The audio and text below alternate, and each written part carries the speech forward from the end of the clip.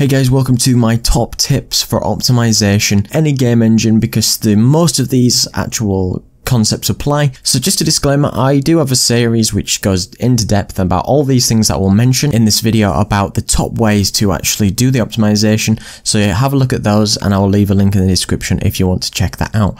But number one is some tips on modeling. So when you're modeling any asset, anything that you've got, it's good to take a look at the amount of polygons or triangles that it's made up of. If you look at the faces, this isn't many because all it is a box. Now sometimes that people are just often, look, you can see I can add lots of different loops around this model and you can see that's unnecessary. This is really, you know, self-explanatory type of stuff, but reduce polygons where appropriate. You know, the less you have the better it is, as long as you can keep the shape. Just as the same with, say, this box. If we're never going to see the bottom of this box, for instance, and we convert this to an editable poly in 3ds Max and I delete the bottom, there you go, you've saved yourself two triangles or a polygon there, because if we just always keep it like that, we're never going to see the underside, so we don't need to do anything with it. If similarly, if we've got an object which goes into another object, like let's say like this, for these two objects we don't actually need to be able to see this side or the other, so we can just choose to delete either inside of the boxes and you will never see. Obviously something like this, we could join them up and then there we'd save even more. But so it's similar, if you've got a pipe going into something else, you don't need the inside face. It doesn't matter that some of the you know, polygons aren't connected, because it doesn't really matter. You can join things up to triangles if you need to.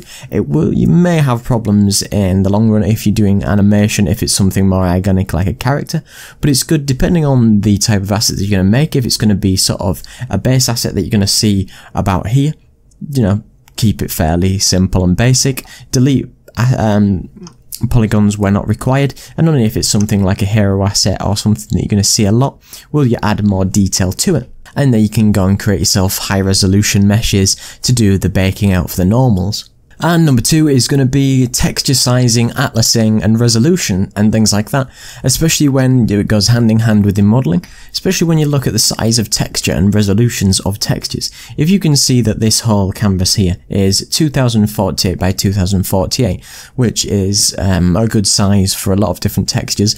You know, these could be things from, you know, walls, floors, very, you know, high detailed assets.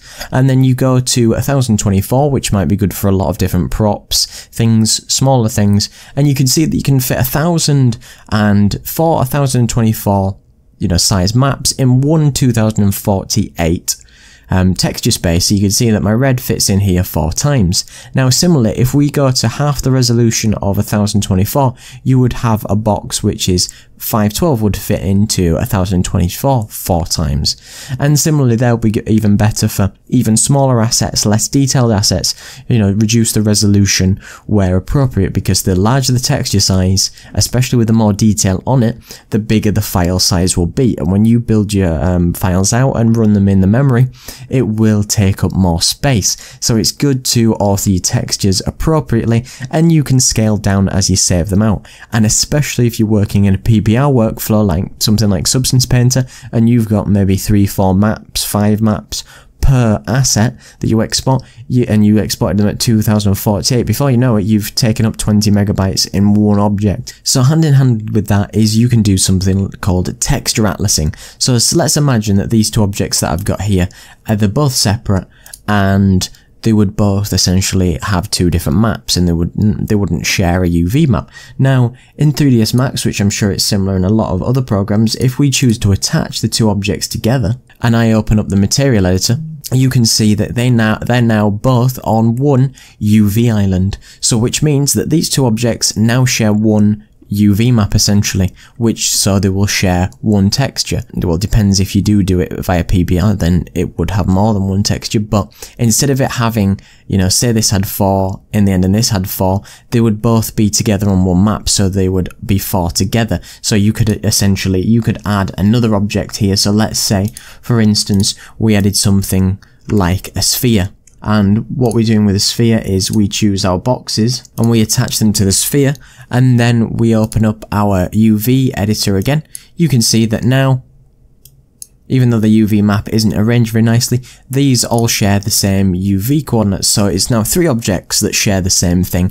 So again, you're using, you know, the best use of your optimization to condense assets together so they're all on one space and multiple materials and lots of textures for no apparent reason. So then in this instance, instead of having 4 1024s, which would be 2048, which would you might have end up, you know, 12 textures, you could have them on one 2048 map or 1024 map, and then you've saved yourself a lot of difficulty in the long run. Something that goes hand in hand with this is that if you choose to build out your game, if you go file, build settings, if you go build and run, and once you've built out a game at any one time, you can go to the console, go up to the top of the console here, and you've got a little drop down, and then you can open the editor log, and then you can go down to the bottom of this editor log, and it will tell you how much each of the actual textures and how much sizes that everything takes up. You can see here, I've almost scrolled down to the bottom of this here, and you can see that textures take up 0%, message 0%, sounds take up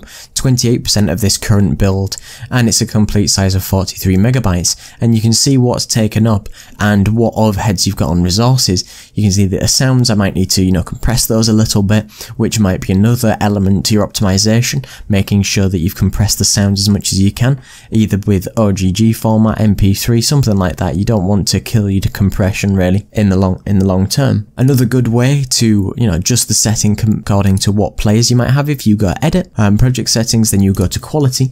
You've got a bunch of quality settings. Now I've customized these quality settings, so I've got my own levels of customization. You can go to ultra and you can knock the different settings down. So say you want to go to low, you might want the textures only to be half resolution. You might want all the special features disabled. You want to maybe disable shadows, keep shadow resolution to very low, keep the shadow distance down to a minimum. You can test this in your game because every time you click it would adjust the settings. You know, if we had something in this scene which was apparent to be able to see it, you want to adjust your settings according to what systems you actually want to reach. So it's a good way to, you know, be able to test for different machines. One thing to care to mention, especially if you've set this object here, had a lot more polygons in it. Say we selected this plane and we look at shaded wireframe, and you can see that it's made up of more triangles than is required to make up this object, because essentially it should be just 2 triangles because it's a plane at the end of the day.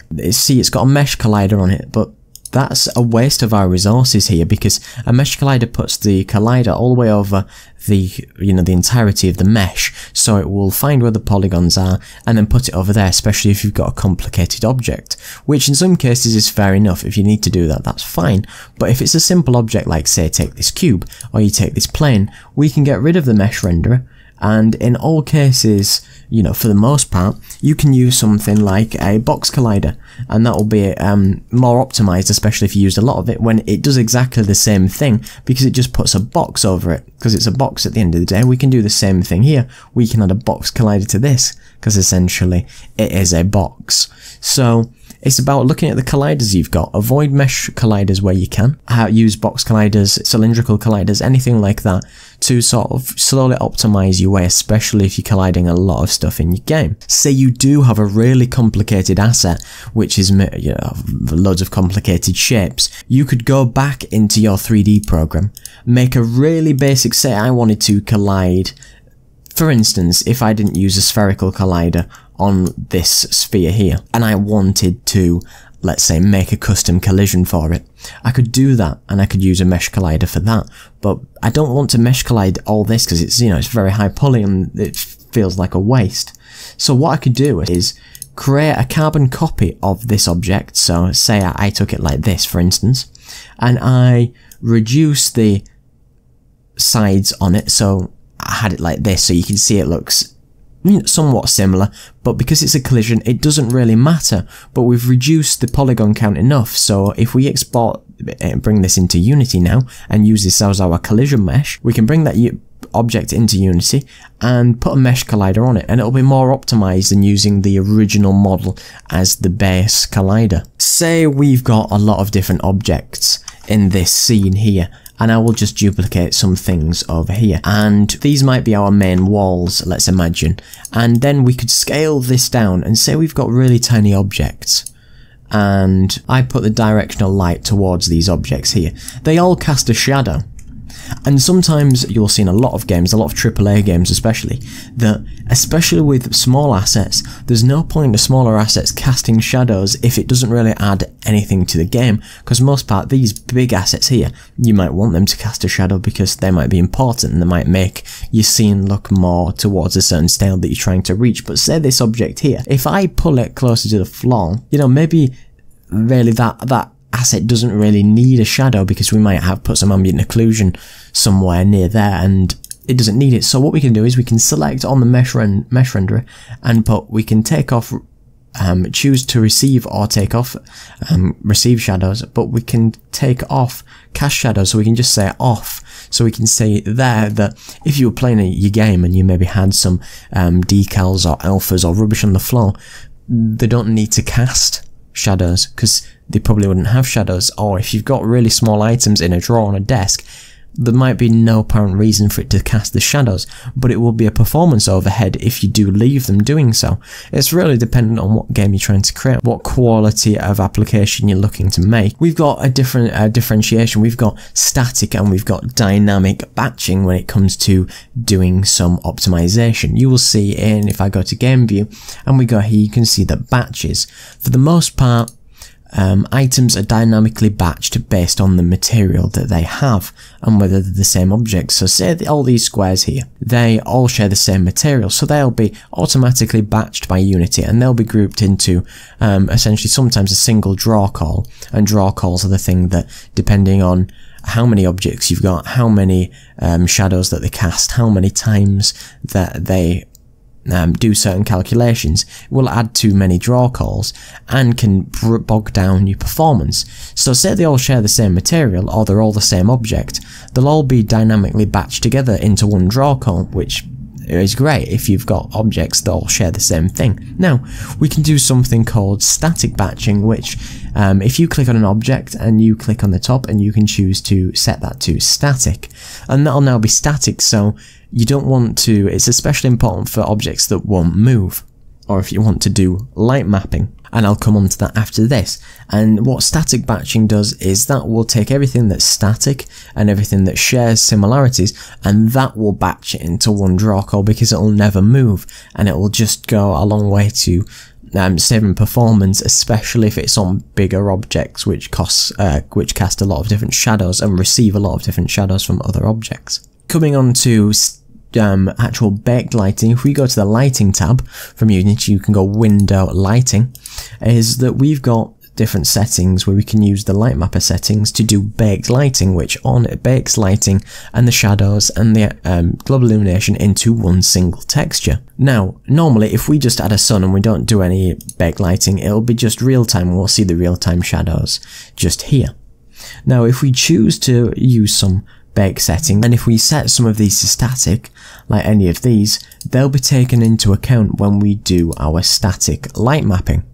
Unless you take them as static, they won't be taken into the light map. So if it's big objects like walls and things that are never going to move, then take static and bake out the lighting, and you know that's great, and then you'll bake out all the shadows and all the information into one texture, and you don't have to use real-time lighting because the real-time will be a big hit on performance, obviously depending on the platform that you're trying to reach and the different quality you're trying to go for. But there's other things you can do. You can do the mixed lighting, you can use light probes and things like that to get around to using baked lighting and dynamic lighting at the same time. Another one to mention is that you can use LODs. So say we've got this one cube here. Then from here, let's imagine that we've got an object which is a sphere. And the sphere here is, you can see it in our scene. Great, that's nice and big, and it can be that many polygons because we're going to see it this close. Now, how one level of detail mesh works is that when you add the component or you bring it from a 3D program, is that if it's this many polygons this close, that's fine. But say we move out here, it's still the same amount of polygons, and if you're this far away, maybe you know, we maybe can't see all the detail in it. It might have some bubbles, some different sort of stripes, something on it which we can't see anymore. So the level of detail can be something where, depending on how far the camera is away, we can adjust and swap the mesh out depending on how far we are away from it. And that can be then swapped to a mesh which is much lower polygon, or maybe have low resolution textures. That can go a long way. And say we go here, you can have different levels of level of detail, so you can go all the way to an even lower amount, so you can almost make it look really blocky at this point, because, you know, over here we can barely see much of the detail, so it would be hard to make out.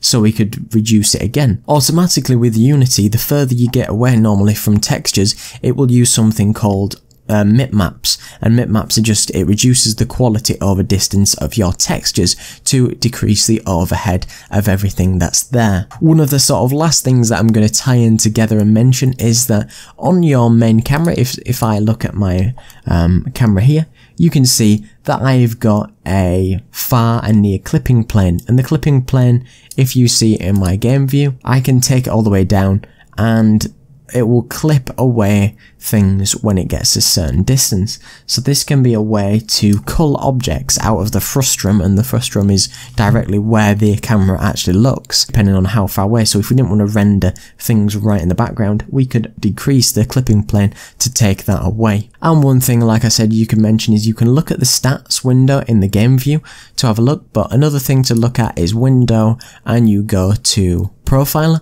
and you can press play on your game, and then the profiler will be able to tell you, and you can see based on the profiler, you can look at the rendering, so you can see how many batches and draw calls were saved, you can see how much memory was allocated to different things, you can see what audio was used, and you can see what was taking up the most stuff in the CPU usage. So you can look down and you can break each part down, so you can see that the camera render was taking up 30% of performance at different points, and you can scrub across this timeline and see, oh, there was a spike here. So what happened at 37%? The camera render was doing something, it was drawing, and it was drawing the geometry that was there in the scene. And you can break each element down to look at what might be causing performance dips in each of the things that you're trying to do.